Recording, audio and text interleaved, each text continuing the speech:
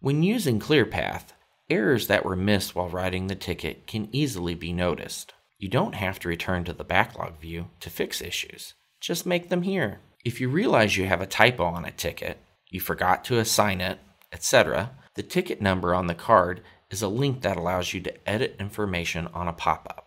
After editing and closing the pop-up, ClearPath will automatically refresh. Choosing different epic colors lets you see pockets of related tickets in a more meaningful way than when you could only look at tickets in the backlog view. So ClearPath allows you to edit the epic details as well. If you make a mistake in relating two tickets to each other, you can add a blocking relationship by clicking a card handle and dragging it to another card.